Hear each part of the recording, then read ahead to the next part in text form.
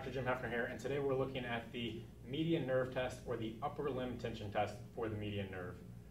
When we perform any upper limb tension test or any tension test in general, we're looking for three positive findings. The first one is going to be reproduction of the patient's symptoms, so it's going to be reproducing the symptoms that they came in with.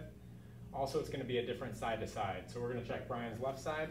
That needs to be different left versus right. And then finally, a very important component of neural tension is a change with a distal component. So as you'll see, we're going to wind up various parts of his upper extremity, and I'm going to ask if that reproduces his symptoms after every stage of the process.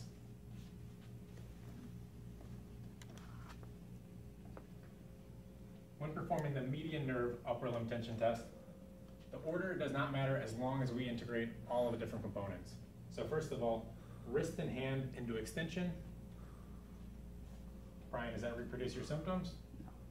Next, shoulder depression by punching your fist down into the table.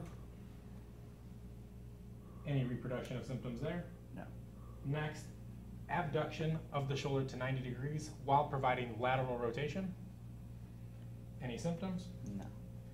Next, elbow extension while maintaining the other components. Yes. Okay, he has reproduction of his symptoms here. To see if the test is positive, we need to change a distal component. So I'd like you to laterally flex or rotate your head to the right. Better. Symptoms get better there? Since his symptoms improved with that position, generally lateral flexion to the opposite side should be increasing his symptoms versus decreasing. So that would not be positive neural tension. But just note, generally, lateral flexion to the left is going to decrease symptoms when we're checking the left side.